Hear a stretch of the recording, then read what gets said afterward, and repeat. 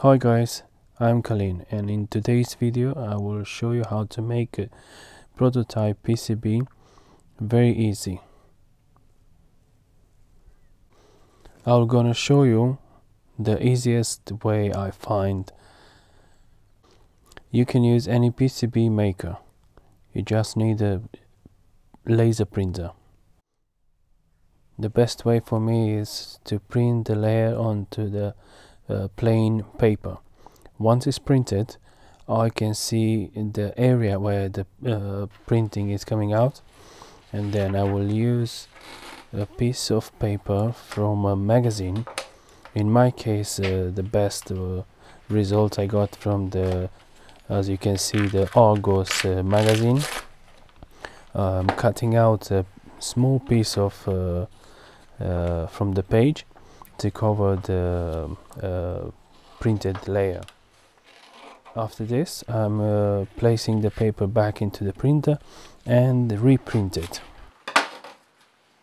Once I have it printed, I'm inspecting the quality of the print, and if everything is perfect, I'm taking the PCB board and placing it on the top of the printed layer.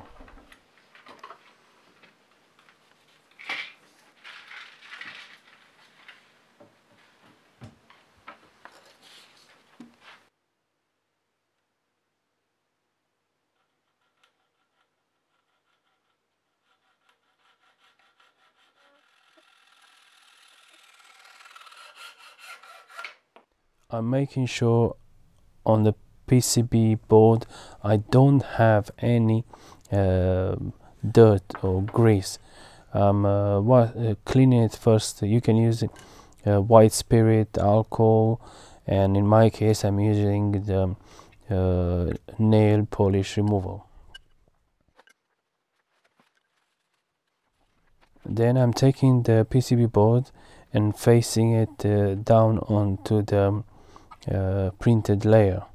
I'm using a piece of adhesive paper to secure the board under the paper.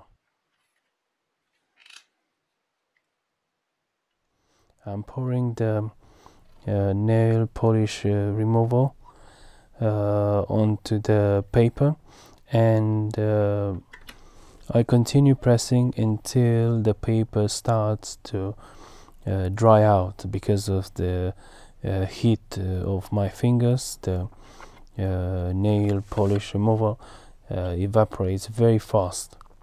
Once it's evaporated, I'm taking it under the running water, waiting for paper to take more water on board, and then try to remove it once it becomes very soft.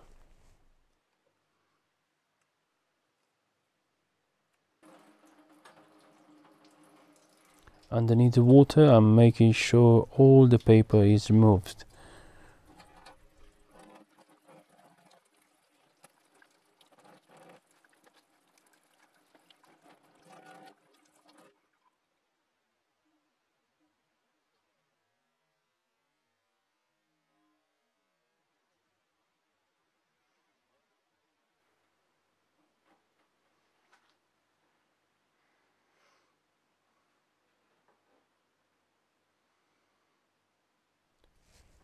Once this is done, the etching process can begin.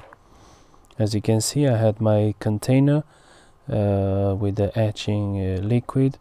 I have a small aquarium air pump pushing in the air into the etching liquid, creating bubbles and make the liquid move around. As you can see, the final product looks very good. Perfect lines, straight lines, no errors, nothing.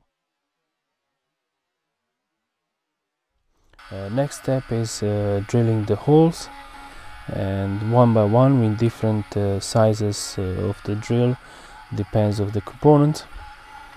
And this process takes very long time, but if you pay more attention, you will have a very good board.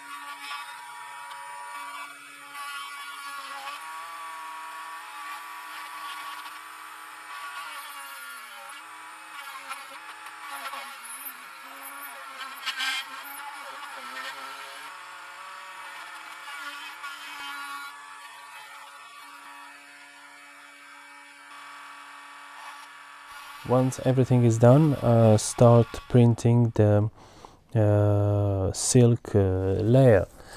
This layer will helps me to solder on the surface mounted component. Once it's printed, I'm using the same method like before, using a torch.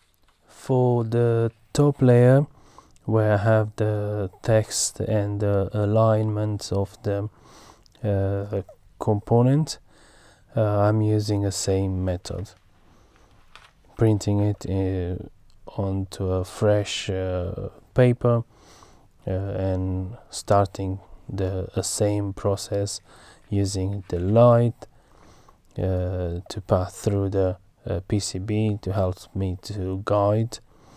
And once I find the right position, I'm using the same the tape, and once it's all in place, pouring the nail polish removal and waiting for the transfer to begin. And once the paper is dry, I can remove it under the running water, and as you can see, this is the final result.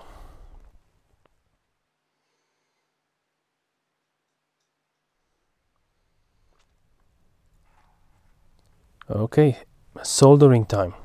As you can see on my old my first version of the board, I had a header for the Raspberry Pi GPIO the other way around, and I have to flip it over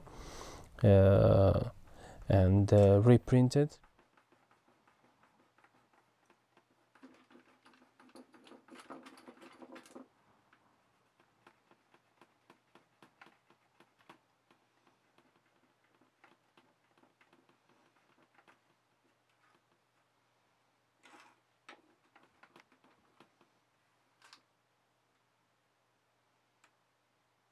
As you can see, the numbers are flipped, and then now the soldering can begin.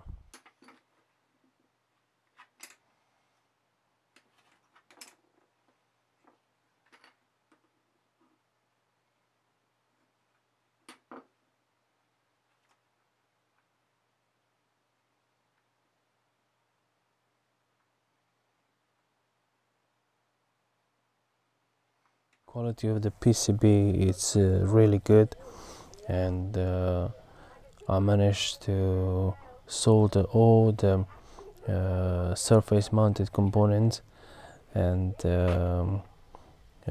through hole very well without any problems, and very easy.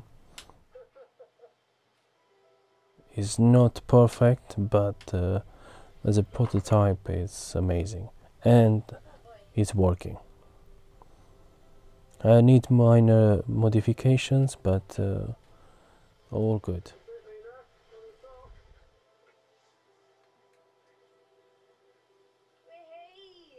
Thank you for watching, and see you in the next video.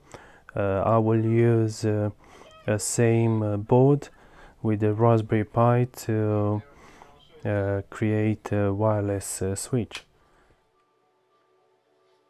This is breathtaking. Oh, this could not be a more perfect day. I came to my favorite lock, did something unbelievably exciting,